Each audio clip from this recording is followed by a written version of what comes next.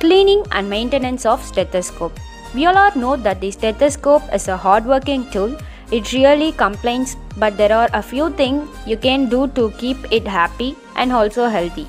Inspect the stethoscope occasionally to make sure there is no obvious damage such as punctured tubing or cracked earpieces like that.